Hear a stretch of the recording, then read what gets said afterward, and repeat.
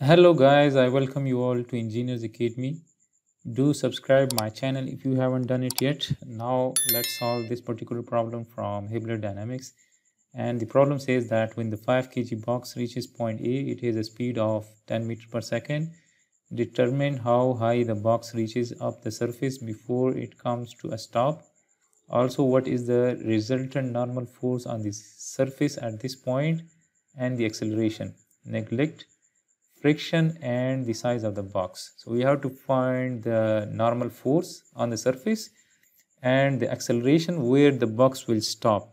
So let's say that the box stops somewhere here at point C. Let's say that here we have that point where the box stops.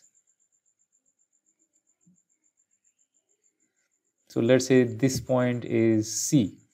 So here the velocity at point C will be, then it will be equal to 0. So again, if we apply the law of conservation of energy between point A and C, so that will be the kinetic energy at point A plus the gravitational potential energy at point A plus the kinetic energy at point C plus the gravitational potential energy at point C. Now the kinetic energy at point A is 1 divided by 2, mass is 5, velocity at A is 10, which is given. So that is 10 square plus the gravitational potential energy at A. So for gravitational potential energy, the x-axis is the datum line. So this x-axis is our datum line. So the box is on the x-axis, so the gravitational potential energy on the datum line is always equal to 0. And the kinetic energy at point C will be equal to 0 since the box will stop there. So this is also equal to 0, and the gravitational potential energy of the box at point C will be equal to weight times the height from the datum. So the height from the datum is this height. So this is that height h, and let's say that this height h is represented by the y coordinate, right? This is the origin. So from the origin, this box is at a height of y. So I will write that this is weight times y, and this is positive y, remember. So the work is done, the energy is stored in the box, so that is the positive work done. So that is weight. So weight is 5 multiplied by 9.81 into that y. So now this, we can find the y from this equation. This 5 will cancel out if we divide both sides of equation by 5, and similarly we can write that y will be equal to this 1 divided by 2 is 0.5. So 0.5 into 10 square is 100 divided by 9.81. So this will give us the y coordinate of the box when it just stops here, there, right? So that is 0.5 into 100 divided by 9.81.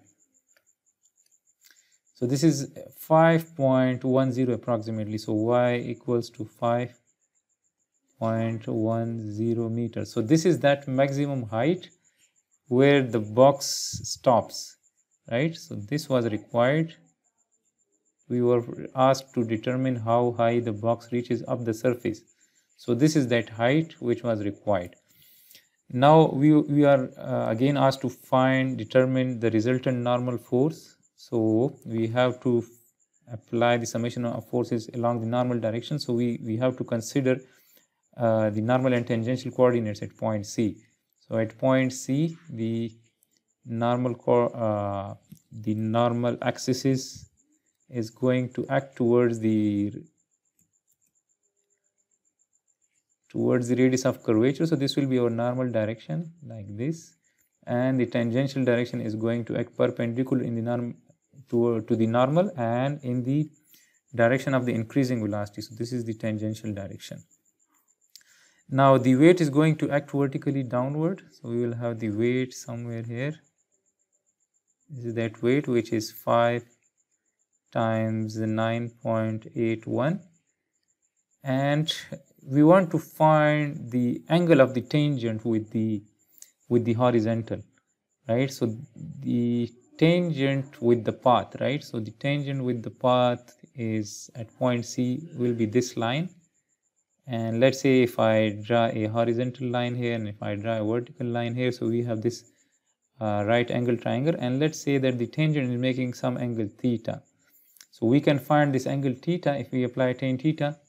So we can write that tan theta, and this will be equal to, this will be the change in y, this is the change in y, and this is the change in x. So tan theta is dy by dx, and similarly we can find theta if we find this dy by dx value at y equals to 5.10. So dy by dx will be equal, this theta will be equal to tan inverse dy by dx value, dy by dx value. So we have to find dy by dx value when y equals to 5.10. Now from this equation we can write y in terms of x. So we can say that x to the power 1 divided by 2 plus y to the power 1 divided by 2, this is equal to 3. And similarly we can write that y to the power 1 divided by 2, this is equal to 3 minus x to the power 1 divided by 2. And similarly we can write that if we take squares on both sides, so this y will be equal to 3 minus x to the power 1 divided by 2 whole square. So this is y equals to this. Similarly, if I take the derivative, so that will be dy by dx, and the derivative of this will be 2 into 3 minus x to the power 1 divided by 2, and then the derivative of this inside brackets, that is 0 minus 1 divided by 2, x to the power 1 divided by 2 minus 1, so that is minus 1 divided by 2. So this will be, and now this 2 is cancelled out, so we are left with this, and this is minus, right? So now we can write this is dy by dx, so this is minus 1. So now we can write this as minus 3 minus x to the power 1 divided by 2, and we can bring this x to the power minus 1 divided by 2 into the denominator, so the power will become positive. And if I multiply this minus sign inside, so this will become minus 3 and plus.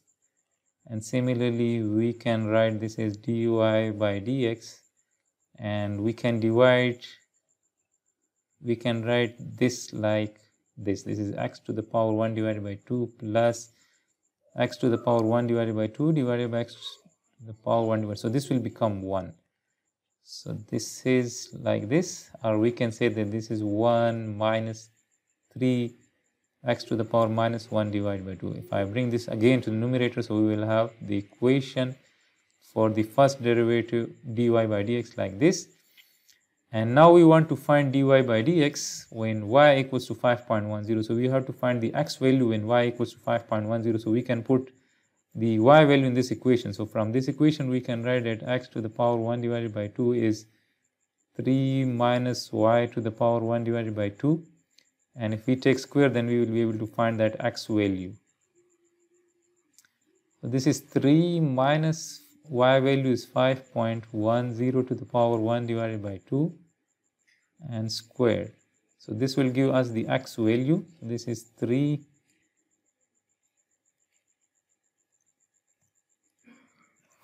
minus 5.10 to the power 1 divided by 2,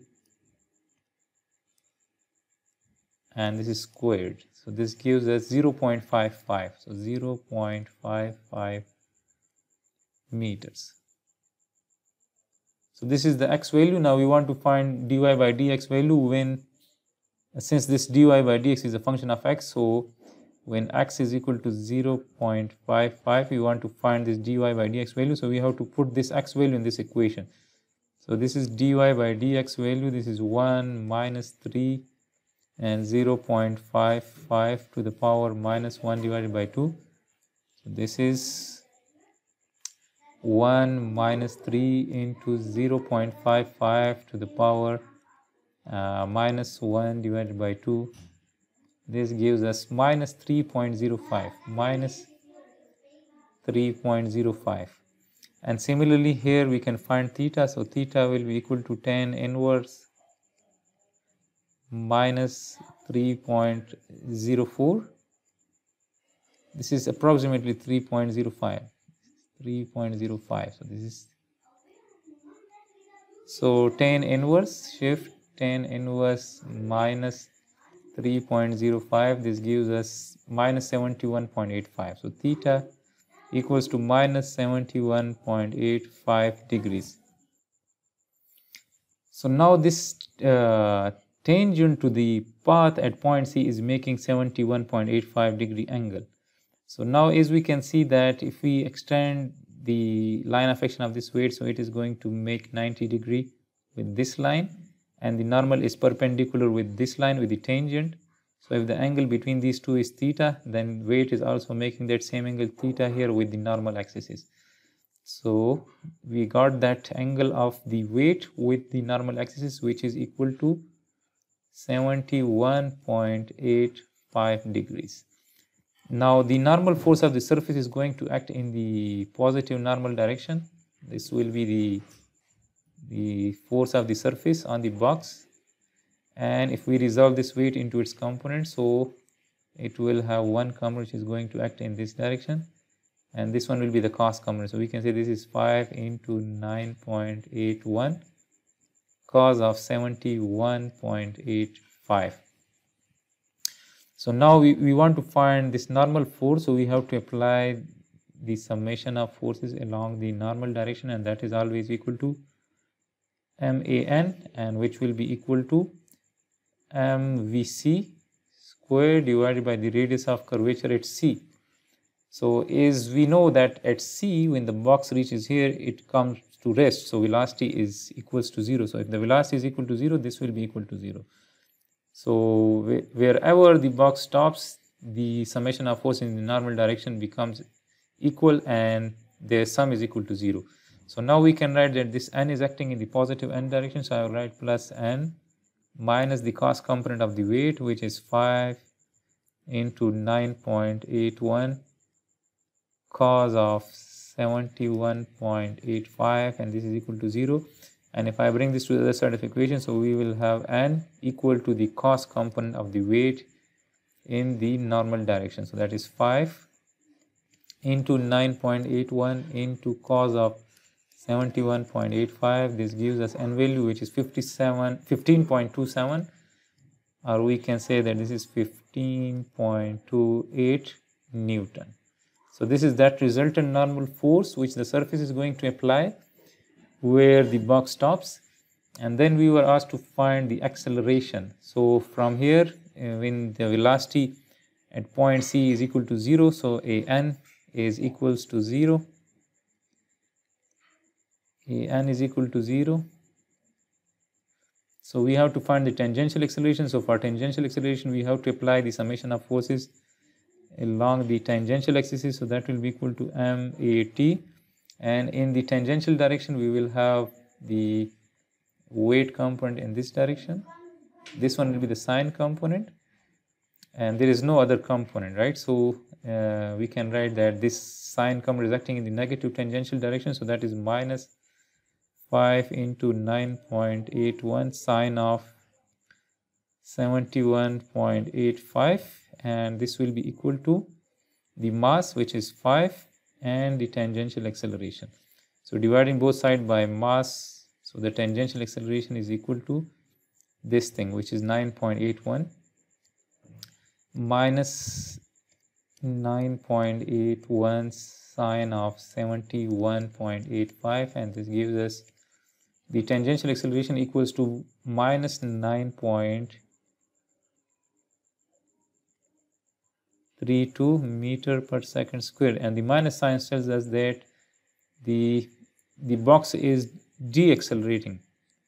The velocity magnitude is decreasing when it is going from A to C.